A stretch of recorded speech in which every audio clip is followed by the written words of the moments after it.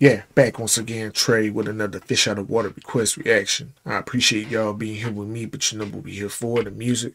Let's get to it.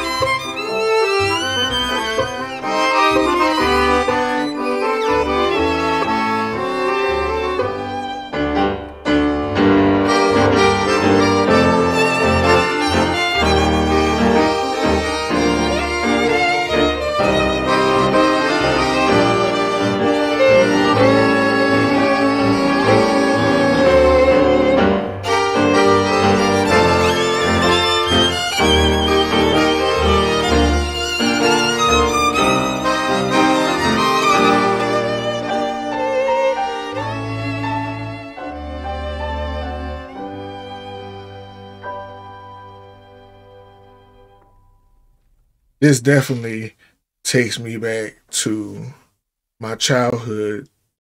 Man, listening to a lot of these pieces of music like this and other classical pieces,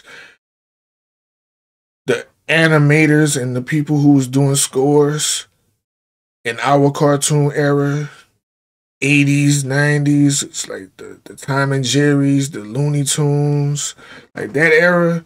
A lot of great classical pieces was in that era because I'm going back to these images and scenes, and it's like, you know what, that was on a cartoon. That was in the cartoon package. Not necessarily this, but a form of this. If they would be like in a Italian restaurant and Tom is chasing after Jerry, or just those type of settings, they would be having these type of pieces playing in the background and not even having the knowledge. Hearing it in these type of pieces now, it's like it was kind of. I wish they would do that to the kids these days.